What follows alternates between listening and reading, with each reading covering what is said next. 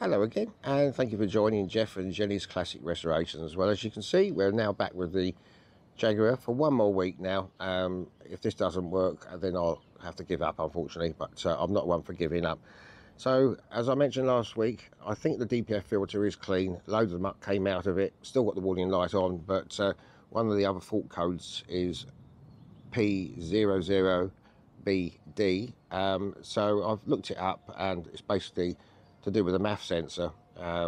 Needs to be cleaned and also checked for vacuum leaks downstream of the MAF sensor. So I think the first thing I'm going to do today, I'm going to start taking out the air filter box and try and get through to the MAF sensor and give that a clean to start with, and then maybe we'll do a smoke test and see if there are any vacuum leaks.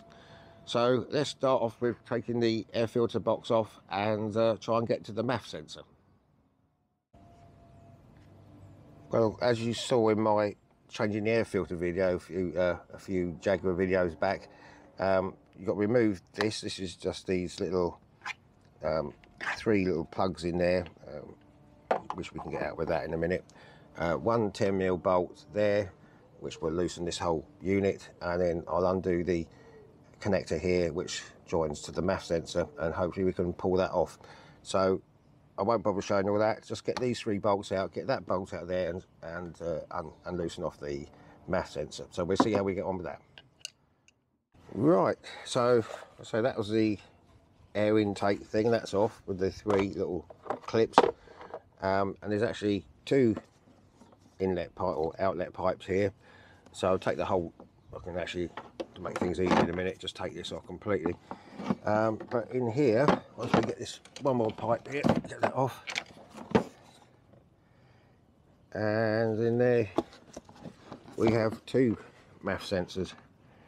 Now, one thing I did notice on which one was it? This one, it's a bit corroded in there because we had that major water leak that sprayed everywhere.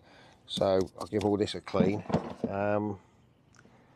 Not too sure. Yeah, they do look a bit grubby, so we'll have to give this a clean in a second. So bear with me for 1 minute. Well, looking at these, this is definitely the worst one, and on that report thing I got, it says that it's bank 1, which would be this one. So what I'm going to do individually, just hopefully get these two out so we can get the whole unit off and get some cleaner in there, some MF, what do they call it, mass airflow cleaner, and so I'll get this one off and then we'll try and give this a clean. Well, as I say, this is a big bank 1. This is where the fault actually says it is. You can see there, I don't think you can see properly, it's a bit grubby, so we've got some mass airflow cleaner, so we'll just see if we can get any improvement on that.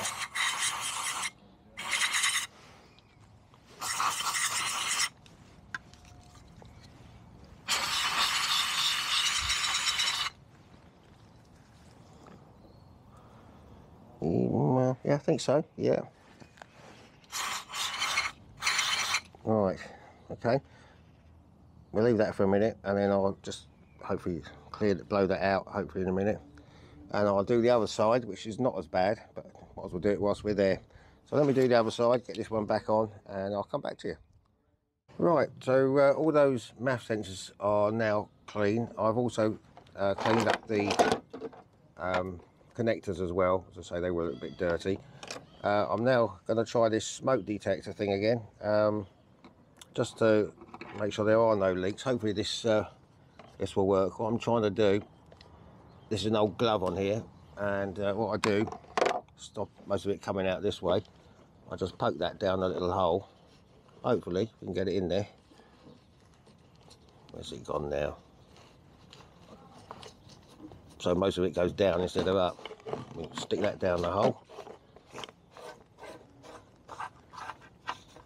There we are. And now we can have a look, make sure nothing comes out anywhere other than there. So we give that a minute. Just up the smoke a bit more. So at the moment, just there, but obviously it will do. So we'll let that, I'm going to let that go for a bit, and if I see any smoke I'll come back to you and show you where it is, but at the moment that's okay. And then what I do, I just repeat the test with this one, and then we know that area is okay. So let me just, if anything goes wrong I'll come back to you. If not, I'll move on to this one and check that. Well, there's no leaks for what I can see this side of things, so I'm hoping that the cleaning of the MAF sensors would have might have solved a problem. So I'm now going to get all this all back together again, and then maybe we'll start it up, see if any faults have reoccurred, and we'll have to move on from there. Well, it's all back together again. I did one more leak test over here on that sensor I had to clean before. Well, I've just cleaned that with DPF cleaner, and it's all back together again. I haven't put the top back on just yet, the engine cover. Just probably I have to take it off again shortly. So I'm going to take it for a run. I've cleared the faults. It's still got the DPF fault on there, but the other ones have gone. So I'm just take it up the road very quickly, and usually the restricted performance light comes on very quickly. So I'm going to take it up the road. I'll come back shortly and I'll let you know if anything has come back. Well, it's next day now. I did film the ending of this video yesterday because I'd had enough. It was fine for a while. Went for a little bit of a run, came back, gave it a little bit of welly, and the restricted performance came back again, and I'd pretty much given up. So I finished off giving up. I'm not a one for giving up. I have to continue. I took Jenny out for a walk last night, thinking about different things. So I'm going to give it one more go today, a few other things to try, and see how we get on with this. I'll just show you what I have been doing, and then we'll get on with it. Right, first thing I've done, I've taken off this intake.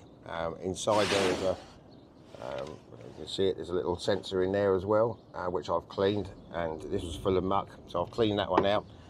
And if we go down to the throttle body, you can see the little flap there. I think you can just about see it. You push that round, and that's supposed to obviously go flap in and out, but it gets to that stage and it's stuck, which is obviously, I doubt if this is going to be the major problem, but it certainly won't help. So I'm looking at taking this. I did clean all this out when I had to do that water leak, but it's pretty stuck. So I'm going to clean that out, probably take the throttle body off. That's all I can think of at the moment. Oh yes, and I just want to smoke test this pipe as well. Put some, see if there's any vacuum leak down there. So I'm going to take this off. It's not too difficult. It's just a couple of bolts here. Take this EGR valve pipes off, and we have a chance to give it a complete good clean out and see what things are like in there. So I'm going to do this, take this bit off, and see how we get on from there. Right, so I've undone the brackets here to hold on the EGR pipes. They're now loose. All the connectors are away. So hopefully we can, I can't do this one-handed, but this just wiggles out. So I do have a friend helping me here. No one normally helps me. My next door neighbour, Nelly, she's very good, very intelligent. So just wiggle this out. So I can't do it with one hand, but I'll come back to you in a minute. Right, well this is off now. I've cleaned out these two holes here. This one I'm going to just gently file the edge of that butterfly, and also the EGR pipe inlets, because the EGR pipes, one of them is probably half blocked, so that needs to be cleaned. So that could well be a problem. So I'm going to give that a go, clean it out, and see how we go from there.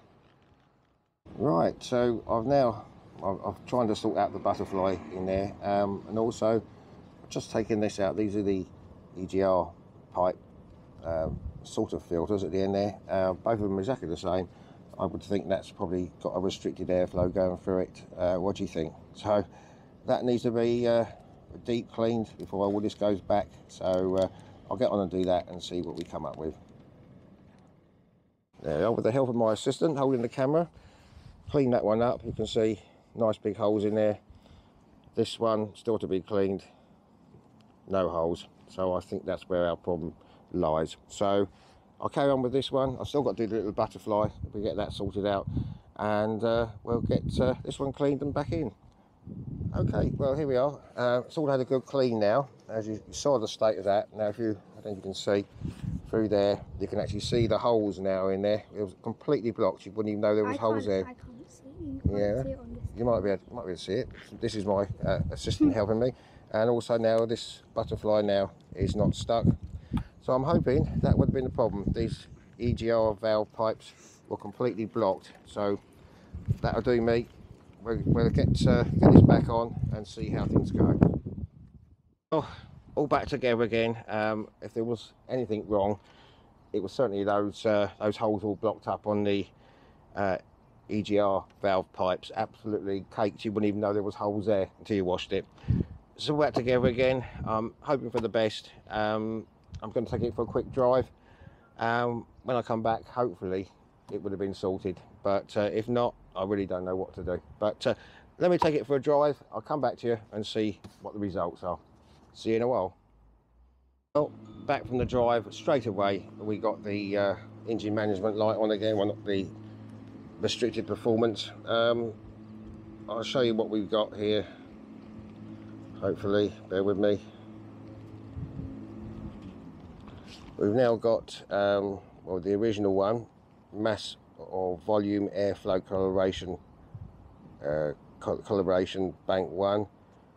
We've also got turbo boost pressure low now. It's a new one. Mass or volume airflow B circuit, range performance airflow too high. And as I say, the generic one, mass or volume airflow calibration bank 1. So apart from the DPF, I've got another three. Well, I've got 3 faults to sort out. I've really given up. I just, you know, I mean, obviously those little holes were completely blocked, so I would have understood that was the problem. So I'm going to have to look into these codes now. I need to get back to 2-stroke engines again very shortly. I've had enough of it. But yeah, so I'll call this a day now. I'll look into these faults. Maybe I'll come back and have another go. But it's taken a lot of my time up, so I need to get back to the Velo Solix. So you know, I've tried for 2 days, but still no luck. Well, that's it. We were supposed to have Nelly was going to come and say goodbye, but she's gone out, and I've got to get this video finished today. It's been a bit of a nightmare. I've even had another go this afternoon, smoke testing this, smoke testing that. Still no luck. So I really don't know what I can do. I've noticed there's quite a lot of oil in the V of the engine. It could be leaking, well, you know, the valve covers or whatever. I don't know. I really don't know. I've tried everything. I've looked up online, and even people have taken them to Jaguar and they end up with the same problem again. So there's nothing really I can do anymore. I've tried everything. That EGR hose, they were definitely caked in dirt, and all the holes were blocked up. I thought that would be the problem, but no. But anyway, I've had enough of this for now, and we're going to come back to the Velo Solix next week. Nice to be back to 2 strokes again instead of all these blooming sensors. So until next week, you take care, and we'll see you soon. Bye for now.